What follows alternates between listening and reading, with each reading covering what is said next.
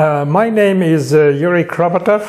I am a director of the laboratory of the Institute of the Human Brain of Russian Academy of Sciences. I am also a scientific advisor of the HBI Med company in Switzerland.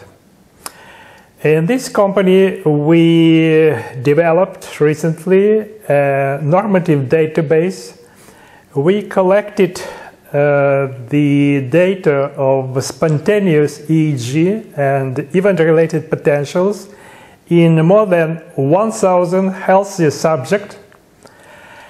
We also developed a normative or a database for different patient categories, different diagnostic categories like attention deficit disorder, like depression, like autistic spectrum disorder, like schizophrenia, attention deficit disorder.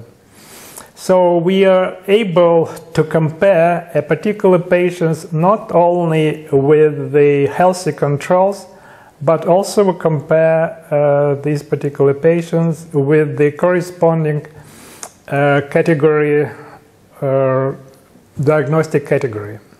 So when I received the data that were recorded in this particular patient, and we recorded spontaneous EEG in eyes open, eyes closed condition, as well as event-related potentials in the go, no-go conditions.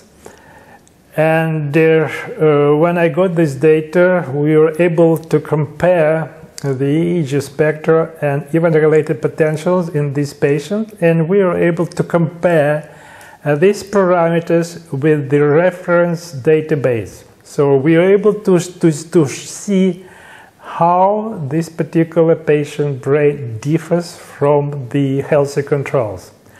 We also were able to compare these patients with our database of autistic spectrum disorder.